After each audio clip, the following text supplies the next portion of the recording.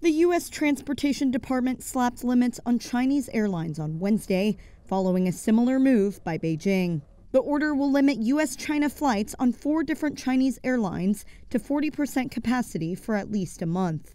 China told United Airlines earlier this month it would be imposing sanctions after 5 passengers who traveled from San Francisco to Shanghai allegedly tested positive for COVID-19. The U.S. government says China's circuit breaker policy violates the nation's air services agreement, placing, quote, undue culpability on carriers for travelers testing positive for COVID-19. They added that carriers have no means to independently verify positive test results alleged by Chinese authorities or determine where or when a traveler contracted the virus. United said it was pleased to see the U.S. taking action, quote, in pursuit of fairness in this important market. The Chinese embassy in Washington did not immediately comment. The 2 countries' agreement allows more than 100 weekly flights back and forth, although only a fraction of those are currently operating. The U.S. and China have sparred over flight services since the beginning of the pandemic.